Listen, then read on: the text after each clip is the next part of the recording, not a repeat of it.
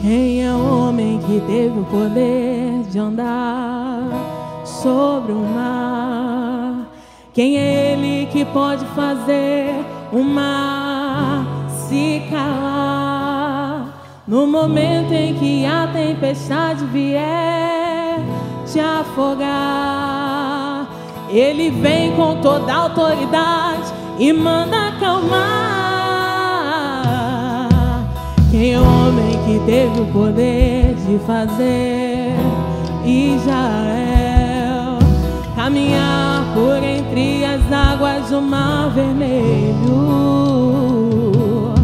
Fez caminho no meio do mar para o povo de Israel passar.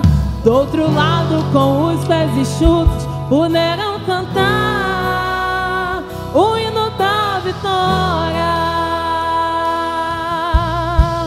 Quando estiver frente ao mar e não puder atravessar, chama este homem com fé, só ele abre o mar. Não tenha medo, irmão, se atrás vem Faraó, Deus vai te atravessar e você vai entoar o hino da vitória. Quem é o homem que teve o poder de fazer Israel caminhar